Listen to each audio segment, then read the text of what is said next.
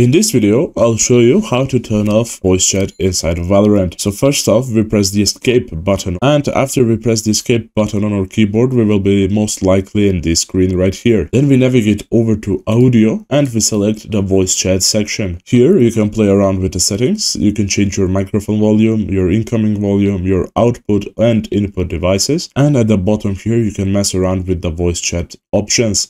Here you can disable the party voice chat by clicking the off button. Then you can disable the party voice during custom game by clicking the off button again.